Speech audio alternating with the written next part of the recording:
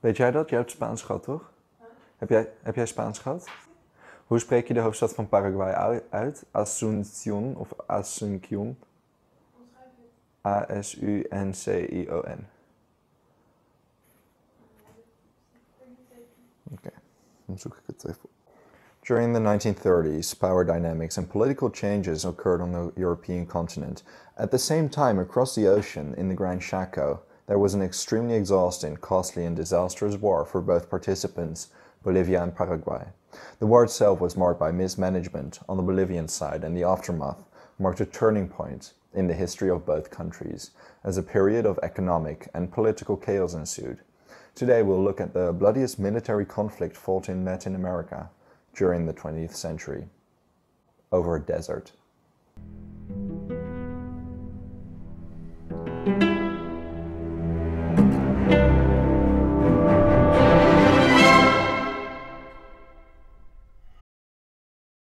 The Gran Chaco is a desert with bushes and wide plains of sand spanning around 250 square miles, about 640 square kilometers, between the rivers Pilcomayo and Paraguay, which culminate near the capital of Paraguay, Asunción. Its drought rendered it sparsely populated, with an early Spanish explorer recalling how he found the remnants of paradise after it was burned by God. Back when the Spanish Empire ruled over its part of Latin America, the sparse population of missionaries and natives of the Gran Chaco fell under the jurisdiction of the Audiencia of Charcas, present-day Bolivia. During the early 19th century, the Latin American Wars of Independence were fought, and the new republics of Paraguay, Bolivia, and Argentina were formed. All of these republics could provide documents that supported their claim to the Gran Chaco, because the former Spanish borders were confusing. They overlapped, and the area itself was badly mapped and relatively unknown. Argentina took part of the Gran Chaco they considered theirs after the crushing defeat of Paraguay in the War of the Triple Alliance, the most bloody interstate war in Latin America's history. Yet, even after this war, the conflict between Paraguay and Bolivia over the Gran Chaco territory continued. It wasn't just because of territory, it was because of what could be potentially in the ground. In the Andes Mountains, close by, oil was found, and some voices were speculating that the Gran Chaco could be rich in oil as well. Both sides employed fanatic scholars who referred to themselves as chacologists. These chacologists published books which confirmed the claim to the territory of either side, as the archives were messy, incomplete, and partisan, thus not one explanation could be considered the right one. It came down to this: Bolivia wasn't rich, Paraguay even less so, and the Gran Chaco was too far away. It was verbally that the dispute was present, but it had to wait until the physical occupation of the Gran Chaco for it to escalate. This occupation was easiest for Paraguay. Around 1888, the Argentinian businessman Carlos Casado received a concession of 6 million square miles, and other Argentinians, several Paraguayans, and British companies were looking for ground as well. Around 1925, around $50 million was invested in the Gran Chaco, and a Paraguayan could argue that such an important part of the Republic's economy depended on this area, that losing the Gran Chaco would be compared to an amputation that the country would most likely not survive. The process of Bolivia penetrating the Gran Chaco was quite a different one. You see, Bolivia had lost its small coastal strip next to the Atlantic Ocean after it lost the War of the Pacific against Chile in 1884. Afterwards, a near geographical claustrophobia emerged within the country that was abused by politicians for their own gain. It wasn't rare for politicians to point to the Gran Chaco and state that it could be a new opening to the Rio de la Plata.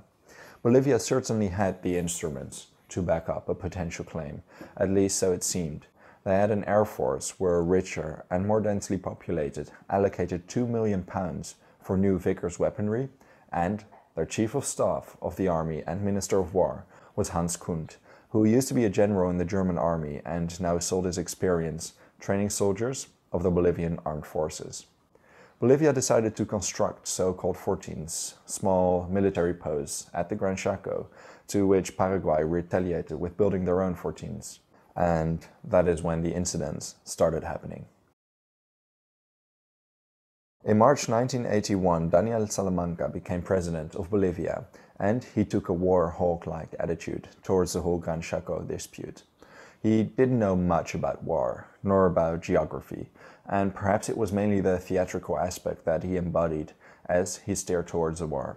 But steering towards the war he did, when he ordered the Bolivian army to attack a Paraguayan garrison in Vanguardia.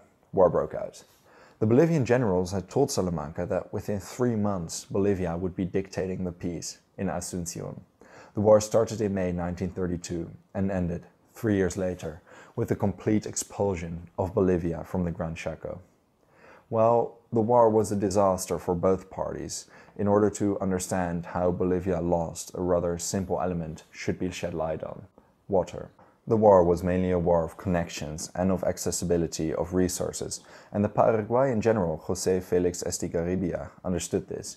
He exclaimed to his officers, "This will be the war of thirst, and I will drink to victory."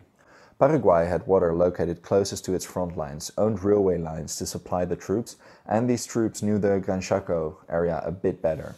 Bolivia, on the other hand, wasn't exactly adept at finding water during the war, and the supply lines between the army and the home front were too thin throughout the war. As for General Kunt, he was old school, still convinced trench warfare was the way to go. He refused to give up any territory, and Salamanca supported him thoroughly, openly connecting the prestige of Bolivia as a whole to the 14s that were rather useless. It resulted in Bolivian troops sacrificing themselves for strategically useless territory. When Kunt ordered the attack, his troops surrounded the Paraguayans, employing the same battle tactics the Germans had employed on the Western Front during the First World War. A crucial mistake was that to employ this type of warfare, water is necessary to quench the thirst of troops in this climate. Even if they had water, however, the Bolivians didn't have enough grenades to properly assault the Paraguayans. The Paraguayans, on the other hand, under Estigarribia, were prepared for the old-school way of waging war. Estigarribia had read up on Kunt and what he was taught in military school, what battle tactics he favored, and what he did during the First World War.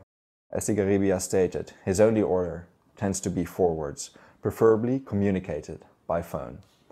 Now, while sources vary, Bolivia mobilized between 200 and 250,000 troops, whereas Paraguay mobilized around 140 to 150,000 troops.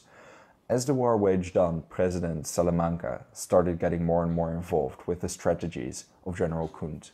He used his rights as president to declare himself Captain General of the armed forces, and, not completely against expectations, increased the ineptness of the leadership of the armed forces. He wasn't a military man, nor was he able to properly arrange the finances.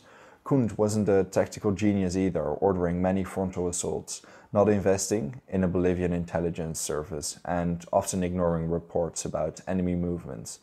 As Bolivian forces kept being encircled and destroyed, things reached a low point for Kunt at the siege of Campo Villa. He lost over 8,000 troops, and Salamanca dismissed him in anger, upon which Kunt left the country. Kunt's dismissal didn't increase the situation for the Bolivians, though, and eventually, in November 1934, the Colonel José Toro and Major German Busch instigated a military coup against Salamanca, replacing him with his vice president, José Luis Tejada. Apparently, after the coup, Salamanca said that it was the only maneuver in which his generals had been successful. Bolivia never really found its true commander during the war, whereas Paraguay had José Félix Estigarribia.